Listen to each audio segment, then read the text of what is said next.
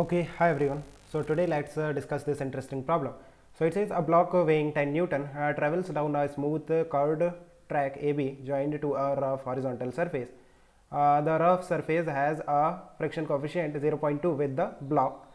If the block starts slipping on the track from a point 1 meter above the horizontal surface, how far will it move on the rough surface? Fine.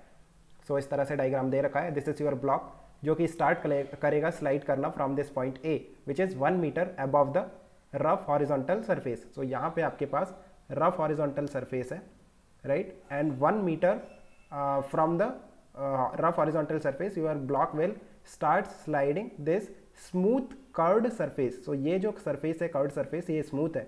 Friction is absent here. So friction कब लगेगा? When the block will cross point B, right. ये जो curved surface है इसे cross करने के बाद when the block will reach two point B, right, and when it will further move on this rough horizontal surface, then friction will start acting on the block. So what will happen? This block will move down this curved path and it will have some kinetic energy at point B. So it will move further, but after traveling distance, let's say after traveling some distance s, it will finally come to rest because friction will act on the block, which will reduce the speed of the block, right. Friction will act in the backward direction because it opposes the relative motion. So finally after traveling some distance, let's say s, the block will come to rest. So this is the final position of the block where it will again come to rest. So you have to find out the value of s, the distance traveled by this block on this rough horizontal surface. So s nikalna hai. Fine. So this is my initial position and this is my final position. So if I apply work energy theorem between the two positions, it says work done by all the forces is equal to change in kinetic energy, K final minus K initial. Now how many forces are acting on the block? You can see there is weight, right, weight of the block. किसी भी instant पे जब आप free body diagram बनाओगे तो एक तो wait लगेगा mg and there will be normal reaction, right. So work done by mg plus work done by normal reaction plus work done by friction force.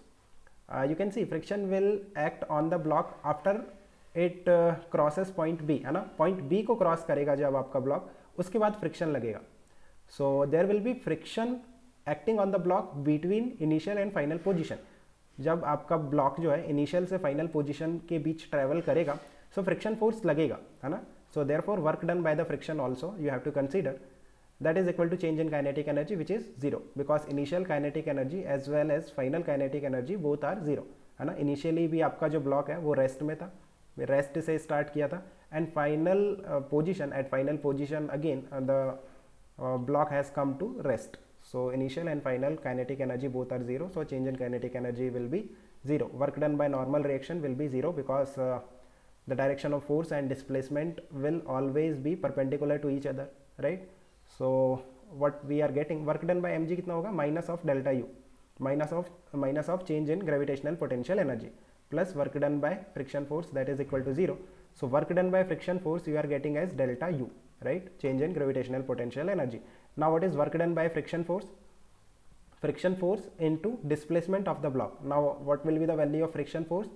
Simply limiting friction lagega because when the block is moving there is relative motion between the block and the rough horizontal surface. So therefore the friction that will act will be limiting. और limiting friction कितना होता है, n into mu. n कितना होगा, mg, right. आप देखो जब ये हॉरिजॉन्टल सरफेस पे होगा आफ्टर क्रॉसिंग पॉइंट बी, देखो बिफोर पॉइंट बी, है ना, जब ये आपका जो ब्लॉक है ये कर्व्ड सरफेस पे मूव कर रहा है तो फ्रिक्शन फोर्स नहीं लगेगा. Then work done by the friction force on this curved path will be 0 because curved path is smooth. Friction कहाँ लगेगा, हॉरिजॉन्टल सरफेस पे. और work done by the friction will be only when the block is moving on the rough horizontal surface. So therefore you have to consider the work done by the friction after it has crossed point B. Point B के बाद friction force लगेगा और कितना लगेगा, देखो horizontal surface पे limiting friction कितना होगा, n into mu, और horizontal surface पे normal reaction कितना होगा, mg, राइट. आप horizontal surface पे जब इसका free body diagram बनाओगे so नीचे की तरफ इसका weight लगेगा और that will be balanced by the normal reaction. So normal reaction will be mg, so mg into mu, this is the force of friction into displacement of the block, that is s, जिसका value हमें निकालना है, and you have to take a minus sign because direction of displacement and force is opposite to each other, right? That is equal to delta u. Delta u is mg delta h. So यहाँ से check करो, mg cancel हो जा रहा है. what is s, जिसका value आपको निकालना है, that is minus of delta h upon mu. And what is delta h? Delta h is h final minus h initial. Now what is your initial and final position? You can see this is your h initial and this is your h final. So what is h final minus h initial? That will be minus 1, right?